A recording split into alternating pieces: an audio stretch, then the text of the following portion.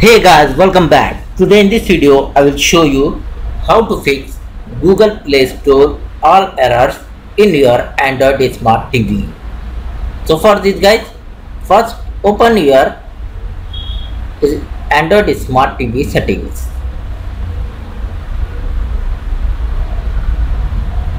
Click here.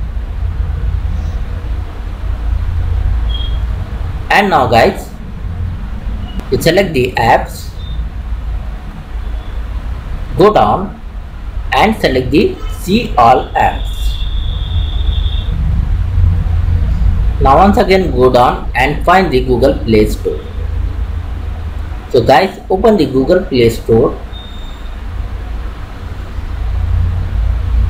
Now first to click on clear cache and select OK.